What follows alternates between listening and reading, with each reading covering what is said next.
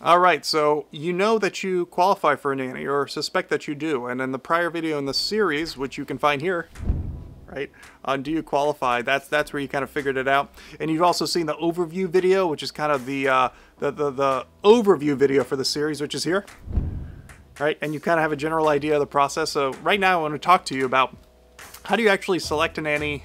How do you, let's talk about finding a nanny versus hiring a recruiter to find one. Let's talk about flexibility in finding a nanny, and let's talk about what a lack of flexibility actually means for your process. If that sounds good, I'll see you after the break.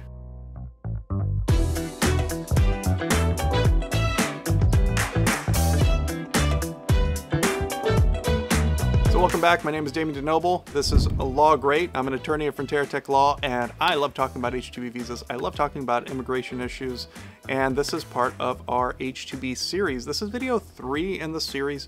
We're talking about, what does it mean to find that perfect nanny, and what does it mean to be flexible or not flexible in this program. So let's just back up a little bit. We talked about this in the overview video. I talk about this in lots of H-2B videos.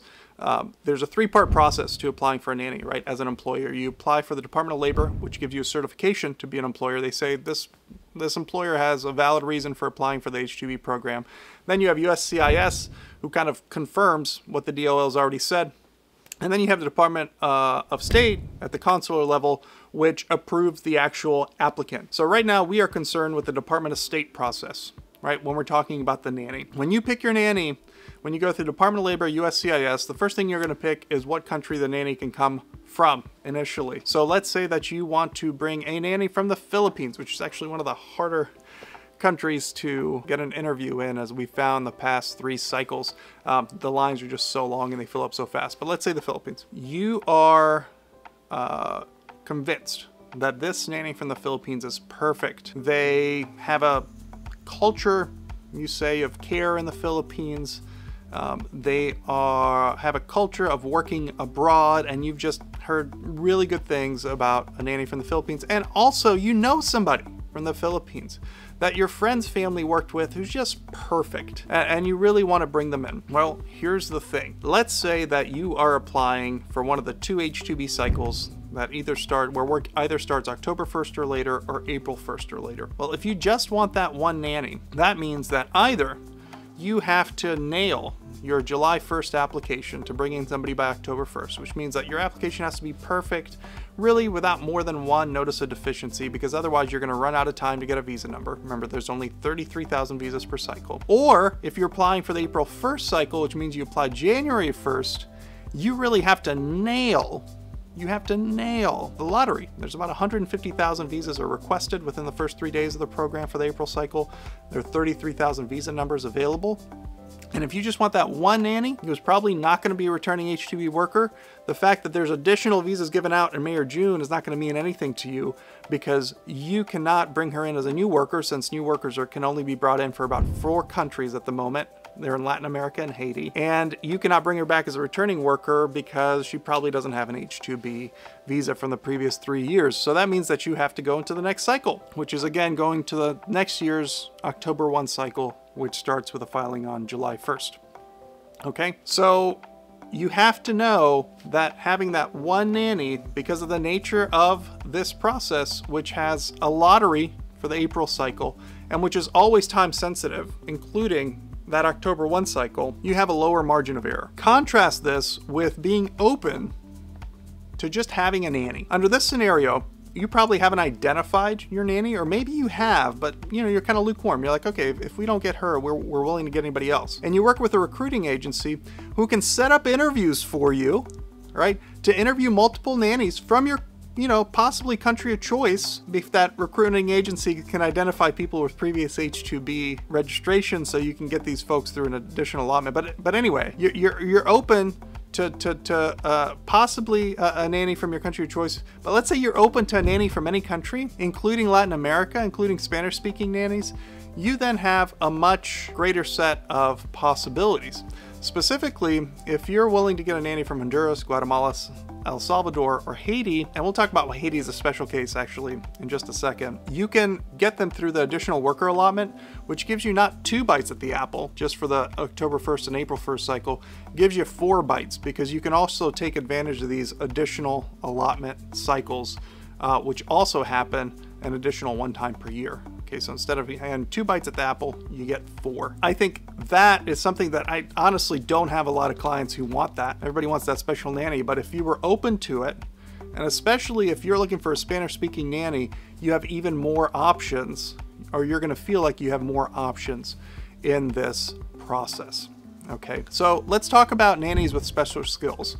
The H-2B visa, it's a misnomer. It's called the unskilled worker visa. It's a misnomer in the fact that you can get very skilled workers. But what we have to respect is that if you try to put into your job description, if you try to ask in the application for somebody with very specific skills, so I've seen multiple languages, I've seen specialty halal or kosher cooking skills, or even skills with very, specific types of foods. A lot of times that's going to get sent back for being too specific, right? Because it's not going to fit within the typical job description of the nanny position. And the reason it's going to get kicked back is because the Department of Labor is always thinking about American workers, and they're saying, well, you have this position, the typical American worker is not going to have these skills, so that's automatically going to disqualify them.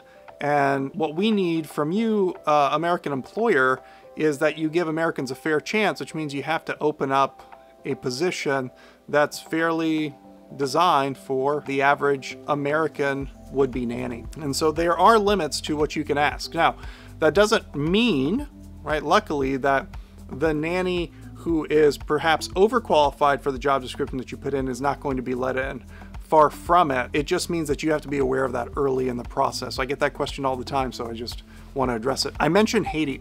Haiti, for whatever reason, even though it joined the program about 2 years ago, I think a combination of environmental disaster and political turmoil and just a lack of understanding of this program within embassy and consulate in Haiti means that H-2B workers who are getting petitioned for and whose petitions are being certified by both DOL and USCIS are just being flatly rejected at the consulates for whatever reason. We saw that again this summer. And so for now, I would just say, let's put in brackets, Haiti's still not really a go-to destination. El Salvador is one that the agency I'm a part of, the lobby group I'm a member of, Seasonal Employment Alliance, has been working on to make a lot better, and Honduras and Guatemala are considered really good countries. And again, I'm saying that because those are the 4 countries where we can bring in workers in additional allotments who are new workers, don't have prior H-2B experience. Okay, and then the other thing you might be thinking about is, well, what if a nanny's in the country on like a B1, B2 visa, like your potential nanny? Or what if they're here on like a J1 visa or some other legal status? As long as they can maintain that status throughout the period where you're waiting for your certification, you can then adjust them to the H-2B, it should be able to work. Now, there are going to be some special cases. If you have an au pair,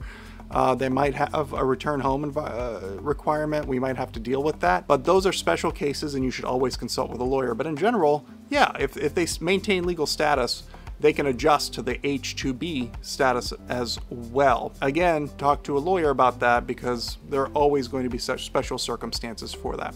Okay, so when you're thinking about a nanny, just to round it up, you have to, you can be picky, but that's going to limit your options. If you're less picky, you're going to have more options, right? Because you're going to have more ways that you can apply. When you're thinking about the specific skills that your nanny needs, you got to think about strategically about whether to actually put those in the job order, because you have to think about American workers. And then, finally, your magical nanny can be overqualified. That's not a problem. But you do want to think about what consulate they're going through, because some consulates like Haiti, may not approve them no matter what you do. And then, I hinted at the fact that there are certain consulates like the Philippines, which are just a little slower, and that's true. So every consulate's going to be a little different, and that's something that you want to consider with this program. Again, possibly when picking a nanny.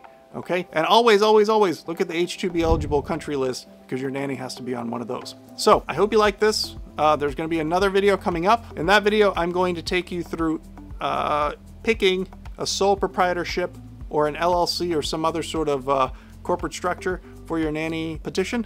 Okay, we also have this ebook right here, which is also found in the link below. You should download that. That's going to have some, basically summarize what I'm talking about in these videos, but it could be handy to have. And you can check out our website. You can, set up a free 15-minute appointment with me. I'm happy to talk to you about this. We are the #1 firm right in the country for these nanny visas. So do give me a shout out. And again, schedule a free 15-minute consult with me. I'm happy to set this up. All right, let's go on to the next video. All right, take care.